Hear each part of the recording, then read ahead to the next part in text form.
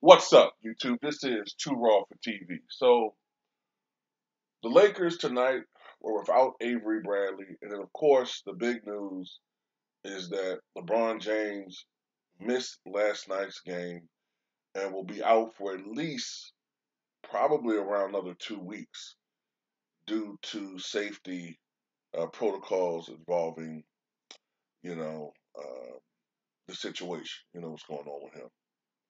And, the Lakers had to show up, man. The Lakers were going to have to show up against the Sacramento Kings. This is a team that, even though they didn't have three of their five starters, I believe, 4 days ago, were able to beat the Lakers in overtime. Well, I think it was triple overtime, I believe. And the Lakers had to get it done, man. I mean, they're in a very precarious situation without LeBron James for about two weeks. They have other guys who are injured as well that are part of the team, and they got enough left over, man. They got Anthony Davis, they got Russell Westbrook, they got Carmelo Anthony. They're supposed to put this team together with so-called a lot of firepower, just in case a situation occurred with one of their top players like AD and LeBron, but out for an extended period of time. So they got more than enough to be able to still be a top team in the league. It's just that inconsistency plagues this team, man. Inconsistency and a lack of commitment to defense. But in the second half, the Lakers did commit to defense, and that contributed to a surprisingly easy victory in the second half, at least, for the Los Angeles Lakers. They won by a final score of 117-92, and they are above 500 for the first time in quite some games. You know, uh, the Sacramento Kings dropped to 8-14. Anthony Davis had 25 points, going along with 7 rebounds, 3 assists, 2 steals, and 2 blocks. He was 12 of 22 from the floor. Russell Westbrook, who's been playing a lot better as of late, had 23 points to go along with 5 rebounds and 6 assists. He didn't shoot the ball that well, but by his standards, it was about average, 9 of 21 from the floor. Wayne Ellington had 9 points coming off the bench. Carmelo Anthony chipped in with 14 points. Dwight Howard was huge for the Lakers tonight. Huge. 12 points and 13 rebounds, 5 offensive rebounds, 2 steals and 2 blocks, 5 of 7 from the field. If they can get that type of play from Dwight Howard on a consistent basis, man, this team will be on a whole nother level. You know what I'm saying?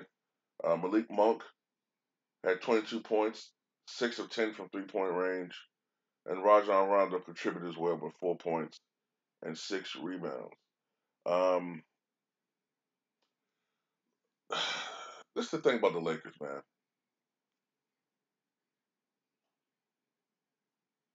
This is the thing about the Lakers. It's their inconsistency. It's their inconsistency. And, when you think that they might have turned the corner, they come back and lay an egg. Now, they've won 2 games in a row. Can they build on that? Can they build on that in what is about to become a very challenging schedule for the Los Angeles Lakers? It's at this point, the first and second and third seeds, and probably the fourth seeds are out of the question. I have to look at the Western Conference standings, but I believe the top 3 to 4 seeds are just out of the question. It's not going to happen with the Lakers. To me, the best situation for the Lakers, if they can get like the fourth or fifth seed, they have to go on a real run to do it. But when you look at the teams that they have, yet to play, um, they are still in the second half of basketball. Right, in the second half of basketball, they have about 59 games remaining. Right, 25 or 26 of those games are against top tier competition. Top tier. It's almost half, or at least 40% of those games are going to be against the best teams, the very best. I'm talking about the Suns. I'm talking about the Warriors. I'm talking about the Bucks, the Heat, the Jazz, Denver, the Clippers. They'll be playing a lot of those teams in the second half of the season. And even, outside of them, you still have the type of teams that can beat you on any given night. You know, the Pacers, the Knicks, those types of teams. I think they play Knicks again. So it's going to be a tough task, man. A lot of road games coming up.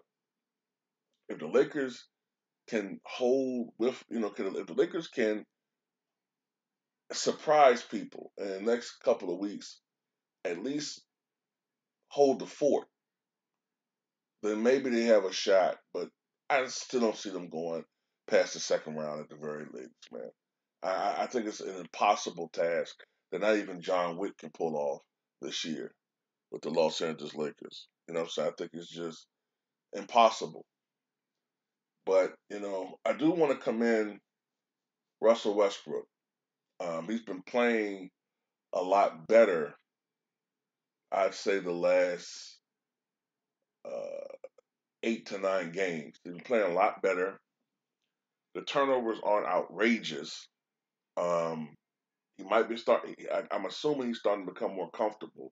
We've seen this trend with Russell Westbrook the last couple of years where he gets off to these horrible starts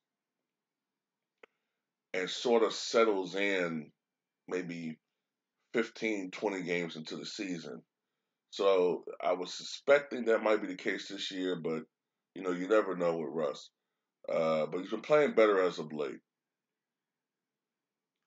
I think the Lakers just need to be more consistent on the defensive end. They need more consistency out of key players, and they need to be healthy. And they need to go to Carmelo Anthony a little bit more. All right, Carmelo Anthony is probably, I guess he is when I think about it. He's their best outside shooter, even though that's not purely his game. This is just shoot threes, but he's their best shooter. He's their best scorer, or at least perimeter scorer is concerned. So I think they need to utilize him more. But that's about it for the Lakers. I mean, it's a big victory. In some ways, 'cause at least they have a 2-game winning streak. But it's the Kings. It's still the Kings. A lot of Lakers Nation is going off like they beat some juggernaut. It's the Kings. So the Lakers still got a long way to go. But tell me what you guys think.